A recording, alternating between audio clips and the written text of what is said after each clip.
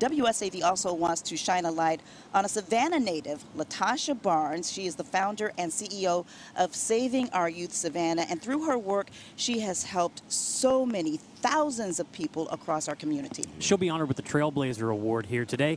Our Kyra Jones met up with her. She has her story. Growing up in the city of Savannah, Latasha Barnes says it wasn't an easy journey. I'm not going to say I had an easy life. I'm not going to say I had the worst life.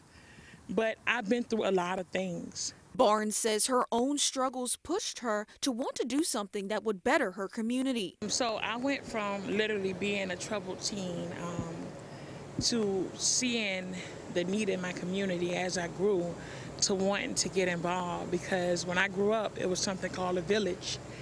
And it wasn't if you was family or not, it wasn't if you had it or not, you never knew that, because the village stepped in and provided for so many people, and I witnessed that every day. Through her mission to serve those in need, she started her own organization called Saving Our Youth Savannah. We provide meals for families. We help with housing whenever we could.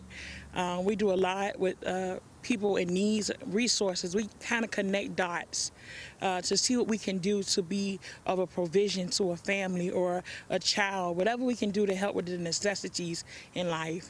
Barnes has helped thousands of families across the hostess city and says she doesn't plan on stopping anytime soon. The drive comes when you are sitting there seeing it day to day, day in, day out, night in, night out. It's not a one-time thing, because we don't do this one time a year or holidays. We do this 365.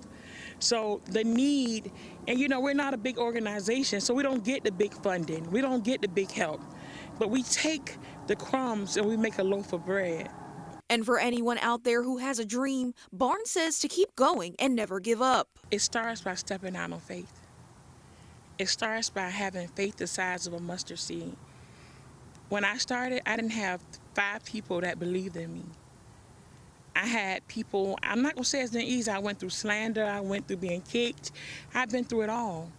But if this is what God has given you, it's for you. Everyone ain't meant to understand your assignment. Fight for your dream. Fight for your beliefs. Fight for your vision. In due season, God will send and align those who are meant to be with you. Kyra Jones, WSAV News 3, on your side. That's an incredible